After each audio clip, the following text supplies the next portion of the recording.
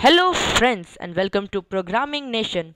My name is Priyanshu Tiwari and I will make you learn different programming languages. So today we are here with Qbasic programming language. Qbasic programming language is used and mostly preferred for the beginners in programming to make them learn programming codes. So first we will start with a basic program. So I'm typing CLS. What does CLS means? CLS means clear screen. That means whatever was displayed or written on the output screen, it will be cleared. So we are moving forward with the next command, that is print command. So what is the use of print command? Print command means that whatever I am typing inside this double quotation, it will be printed on the or displayed on the output screen. So I have written my first program. So my first program will be displayed on the output screen. So we will end the program by typing end.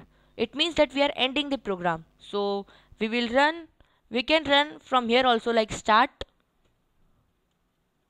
So see, you are able to see that my first program is displayed on the screen, output screen, that whatever I have written over here will be printed over there.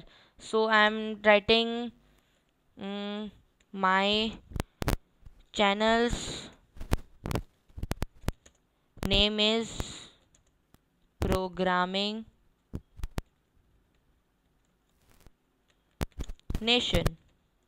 So I will be running it by shift plus F5. So I have written my channel's name is Programming Nation. It will be printed on the display or displayed on the output screen. So we will type something else like 10